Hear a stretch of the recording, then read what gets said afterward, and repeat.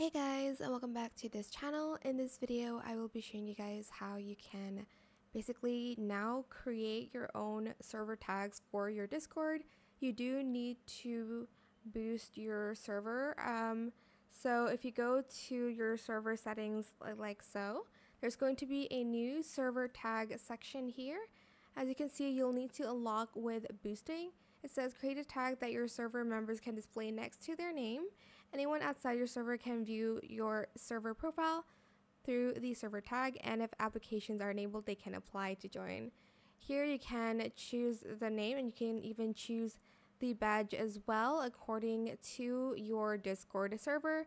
But as you can see, you'll need to boost the server. You'll need at least 3 boosts, I think, for this. As you can see, to enable, I will need 3 boosts for the server tag.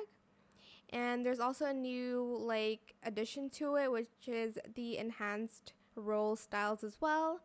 But that is it. I cannot unlock it obviously because my server is not boosted. This is just like a test server. But yeah, that is it for this video. I hope it was helpful for you guys. Don't forget to like, comment, share, and also subscribe to this channel if you haven't done that already. And if you found this video helpful, please click the thanks button as well. That is it. Thank you so much for watching. Bye.